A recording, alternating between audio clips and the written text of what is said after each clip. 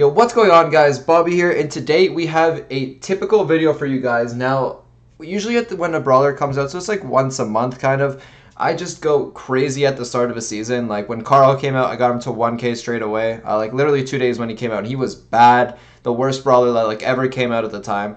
When Rosa came out, I got her to first. I made a video on that. When Jean came out, I got him to first, and now I was going to kind of keep up the trend with Bibi, and then I tried her out, and then I really wasn't enjoying her. I got her like 460, which put me like third in the world the first day, but then I really wasn't enjoying Bibi. I don't know why, so then I stepped back and I stopped playing her. But the last couple days, I've absolutely loved playing her. So you can see right now when I go to the leaderboards, Brawlers, where is she? Bibi. I'm actually currently first in the world, 1 cup ahead of my buddy Ash. And so I'm going to show you guys some gameplay. So it's going to be #1 in the world again for the 4th straight new brawler. Let's hop into that first game and let's show you guys exactly how you guys want to play Bibi. So here we go into our first game. Now that matchmaking was literally 6 minutes. That was pretty ridiculous. But anyways, that's besides the point. So let's talk about Bibi and what you want to do. So we're currently playing her in Brawl, and basically the biggest thing you have is your knockback ability. That's the most important thing that you have, along with your speed. So basically what you want to do is you want to use your speed and kind of just use yourself as a ball carrier, at least in this one. You guys are going to see, oh, that was pretty bad. I don't mind that. That was my bad. They're spinning on me because that was so bad. But yeah, basically what you guys want to do is you guys want to use your speed to your advantage. You're going to see Primo probably do some jump.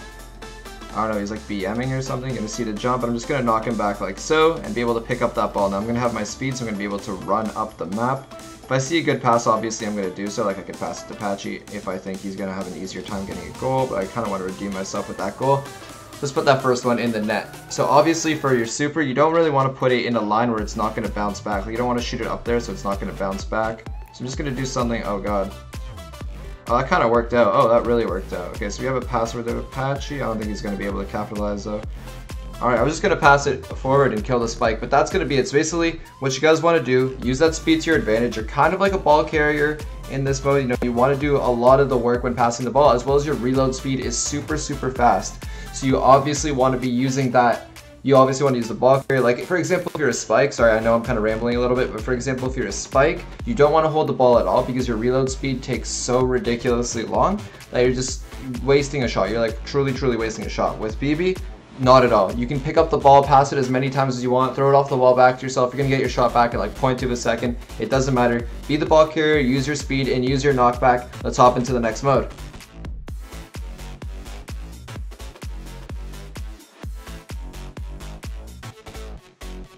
So here we go into the first game, and we're going to be facing actually some good players that are very familiar to my eyes, at least on ladder. Some guys have been around for a while, so this is definitely going to be a tougher game. So you guys are going to see, again, what I'm going to be doing is utilizing my speed. Now I'm going to not exactly grab a lane, I'm going to grab the middle and kind of just try and avoid as many shots as possible and use my speed just to back them up and put them in situations that they don't want to be put in. So you can see I'm going to be able to get a really easy pinch over there.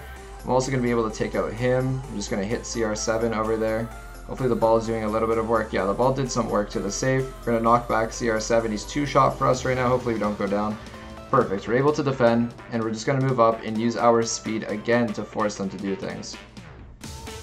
So over there you can see there's a dynamite, so we're just going to throw our ball in there. Hopefully it has some good bounces. Unfortunately it didn't really bounce that well. It did get CR7 luckily, but you don't really want those series of bounces. So again, we're going to use that ball. The super is super good, and it's important that you try and get as many hits off as possible, because it's going to charge back pretty easily.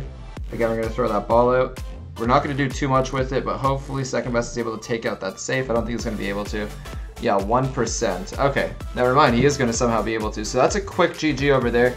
Again, most important thing is not just spamming auto aim or trying to hit your shots, but really using your brain when to use a knockback, how to use your speed effectively. You don't really want to necessarily have him on a lane, have Bibi on a lane against another brawler, but instead just kind of in the middle, surveying the situation, figuring things out. So let's hop into the next mode and let's see what we can do there.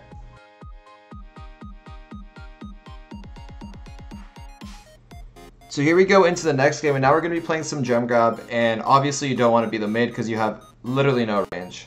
You have like 2 or 3 tiles, 2.5, I don't know exactly what it is. So we're just going to bounce over here and get right into the bow's face, and now we're just going to be a disturbance. We're going to kind of just chill in the grass. Again, you're not the strongest brawler, you're not going to be able to just win lanes whenever you want. So your disturbance is actually way more important than you actually doing something. So you don't actually have to get many hits off. or something like that, but just your presence being there is really going to annoy the other team, especially if you have that speed. So we're going to move up over here. We're just going to do the same thing over and over. We are pretty tanky, so they're not just going to be able to take us out. We're just going to use this bounce over here because it's going to go into their spawn. Oh, that was a really good ball, actually. We were able to do a lot of damage. Going to follow up and throw that ball over there. We weren't able to take out the bow, but our ball was able to do a lot, so we did really well with that one over there. And again, we're just going to cycle this over and over and over. You can see we're applying a lot of pressure. And it's the same thing on every map. You kind of just want to go into their, not their spawn necessarily, but into their base and just cause as much havoc as you can. Now they're obviously expecting me to go in over there. The Leon probably should be around here, so we're just going to help out second best. Just going to throw this off the wall. It did come back and hit their mid.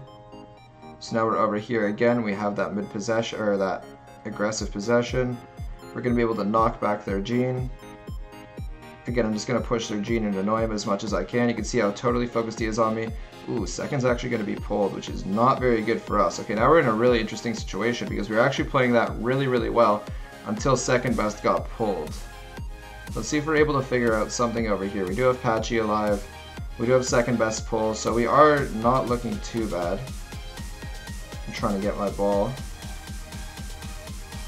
Okay, there we go. We're able to get the ball. Come on, there we go. We're able to take it out. Put your bear down, Patchy. Put your bear down. Okay, so Patchy will put the bear down. He's probably just going to get pulled, yeah. This is going to be super, super hard for us to get everything out of their spawn. Yeah, second best isn't going to be able to stay alive. This is looking really bad for us. Just trying to get my ball over here so I can not allow their mid to regen.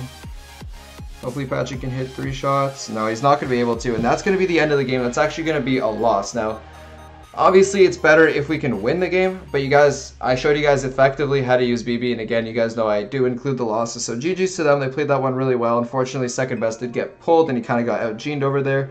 But GG, let's hop into the final thing, which what we're going to be doing is Duo Showdown, and let's see if we can show you guys how to play there.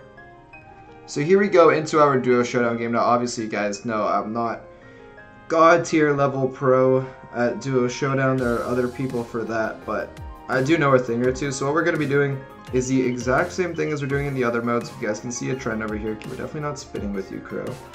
What we're going to be doing is utilizing her speed and knockback to get people into situations that they don't feel comfortable in, and that's how you're going to get the dub. So right here, a little bit of jukes. We're just going to get that Crow really low, be able to pick up that kill super easily. Now that wasn't too much of the speed, more just me killing a Crow. Now right here we have that middle grass. We're going to be very sneak, and what people do is they stay away. They stay, like, if I were to peek into a grass, I'd stay like 3 or 4 tiles away, give it a peek, just because no normal brawler can come out and hit me if there is someone there. But Bibi, they really can. You really can just go ahead and kill them. Let's see if we can get a good example over here. Obviously there's a Leon looking around. Just going to push him really fast. Going to be able to get him to knock back. He is somewhere to the right side, so me and Patchy are just going to come in. Oh, what a sneak. What a sneaky boy. Really impressed by that move, actually. Oh, never mind. He walked right into Patchy, so I guess that didn't matter. But as you guys saw, I was able to use that speed where normally, obviously, you wouldn't be able to hit that. But I was able to just because of the fact that I was the Bibi. Now we're able to get one. Hopefully the Gene gets that knockback. No, okay. We almost got both of them. Gonna move up over here to help Patchy, obviously. Looks like that Gene's gonna die. Patchy does not want those power-ups, I guess. We're just gonna use our speed again to push these guys. Right into the smoke there, that goes. You got the Shelly over here. She's probably thinking about breaking the walls. I don't think it would be the best option for her, though. Yeah, this is gonna be a pretty easy kill. We got 12, and you know, that's just a quick kill by Patchy, and that's going to be an easy first place. You guys saw the speed, it really throws people off. It's really hard for people to adjust to the speed, and especially since it's so early on for her coming out, and not a lot of people have her, on top of not a lot of people have her star power, so definitely try to utilize that. So if I'm going to summarize the video, what I'm going to say, use her speed, use her knockback as effectively as possible, think about things before you take your shots. Don't just spam auto aim and try and do as much damage as possible, because it's not how you play this brawler. But besides that, that's going to be it for today. I hope you guys enjoyed the video. As you guys know, I'm going to Dallas in, I think it's 5 days for my first ever LAN event for Brawl Stars. So that's super exciting. I'm going to have a lot of videos.